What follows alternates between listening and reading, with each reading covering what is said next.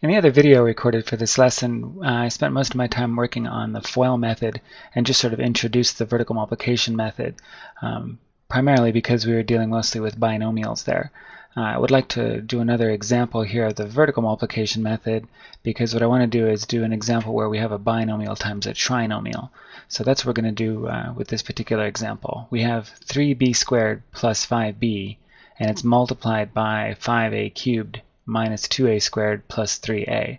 So we're going to do this again just as if it were a multiple digit multiplication problem from elementary school.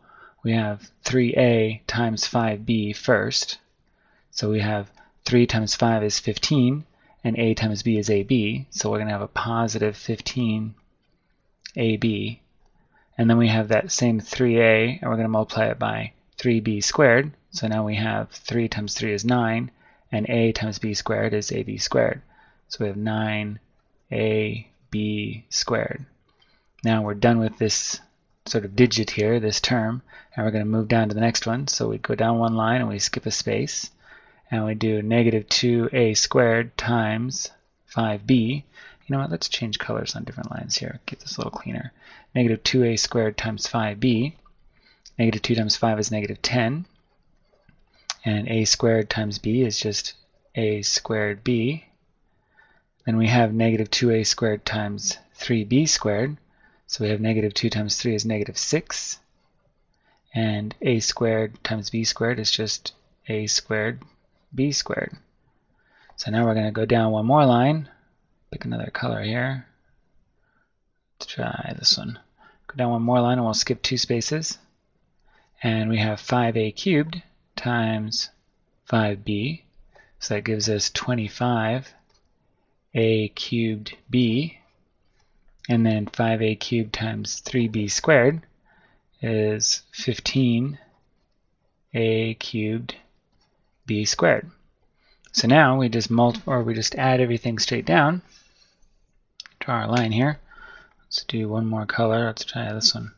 We have 15ab, it just goes straight down. And then that's a positive. And then we have 9ab squared minus 10a squared b. Those are not the same thing, because here the a term is to a first power and here it's to a second power, and vice versa for the b's. So we're just going to have 9ab squared minus 10a squared b. So those two are done. Now we're going to do the next two here. We have a squared b squared and a cubed b. So those aren't going to combine either. So we're just going to have negative 6a squared b squared. The 9ab was positive there. And then the 25a cubed b, that's positive. 25a cubed b. And then finally we have just our 15a cubed b squared. And it's 15a cubed b squared. So you can really see in many cases you're not going to have much that combines. That's really our issue here. We have one that's first power for both of them, and then one that's just second power for the a and not the b. None of the others are like that. And then we have one where it's just the second power for the b and not the a. None of the others are like that.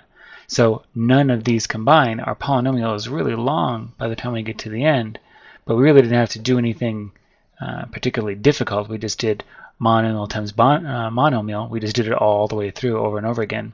And this format helps us keep it straight so that we don't get lost about which ones we've multiplied and which ones we haven't.